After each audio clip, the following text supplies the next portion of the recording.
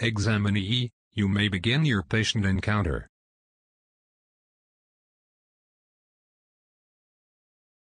Know that everything that we talk about is in complete confidence. Okay? Have you ever experienced any head trauma?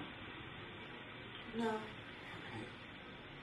Okay. Have you ever experienced any other physical trauma as a result of your husband's beatings?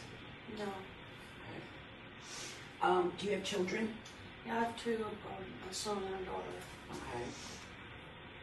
And are your children being abused as well?